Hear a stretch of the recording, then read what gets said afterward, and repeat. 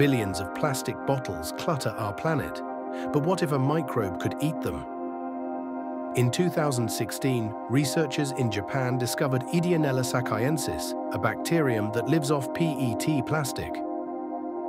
It secretes two enzymes, PETase to cut PET into MHET, then metase to split it into basic monomers, usable as energy or raw materials.